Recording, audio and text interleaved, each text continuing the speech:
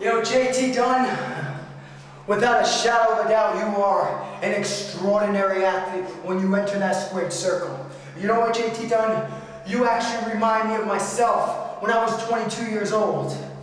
You see, I was full of energy. I wanted the respect of all my peers. When I stepped into the ring with greats like Christopher Daniels, Jay Lethal, AJ Styles, I worked my ass off. I worked my ass off to earn all of their respect, and I did. I did it one-on-one.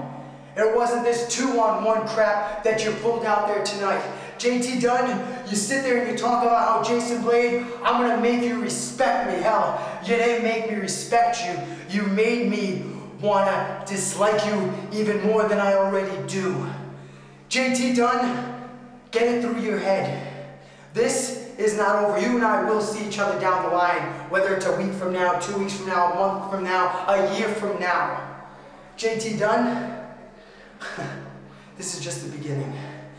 And you better rest assured, if you want my respect, you gotta beat me one-on-one.